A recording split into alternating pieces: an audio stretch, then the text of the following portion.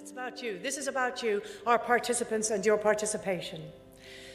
And on that note, I'm delighted to welcome to the podium Mícheál Ó Muircheartaigh, who took part in the very early stages of the TILDA study and who has kindly come today just to thank you all for your contribution. Thank you, Mícheál.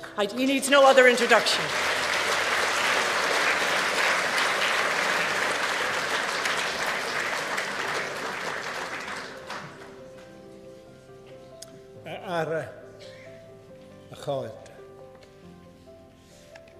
How fortunate we all are that Roseanne Kenny decided to come back from England to take charge of this wonderful study that has been done. So I think at this moment she deserves a great, great bowl of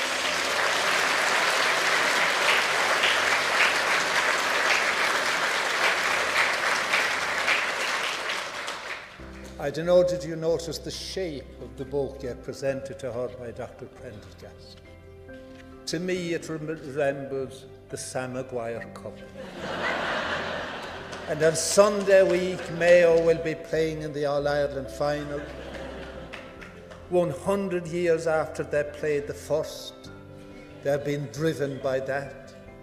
And when they last won, I can still see her father, Billy Kenny, shining on the wing on the Mayo team that won the All-Irelands of 50 and 51. This could be the second Sam Maguire appearing in her hands this week.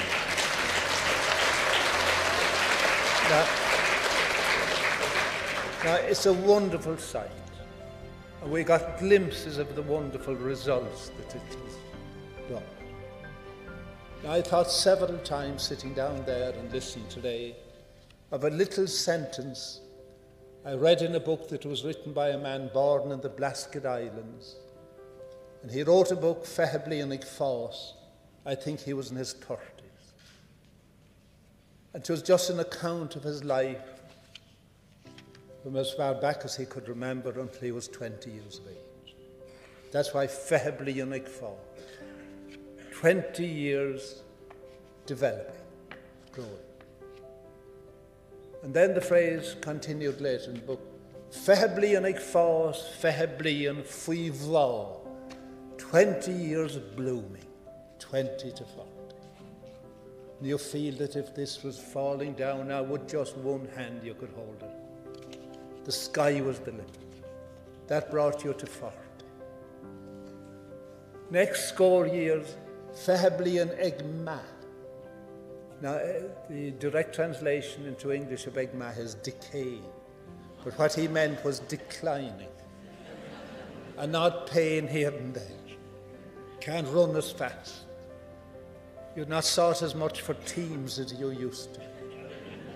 Feheblian Egma, that brought you to 60. The rest was the most interesting. And look at the change that has taken place. And then Feheblian got Cuma Auna was. That's from 60 to 80, 20 years that nobody gave a damn whether you were there or not. Now, that is the biggest change that has come over society, from what it was then to what it is now. People now realize the store of information and experience and everything that older people have. And when Sati came up here, the word that stuck with me, she volunteered herself. She let people know that she was there and that she'd like to share what she had with them, especially surveys like that. Now, you were all willingly participating.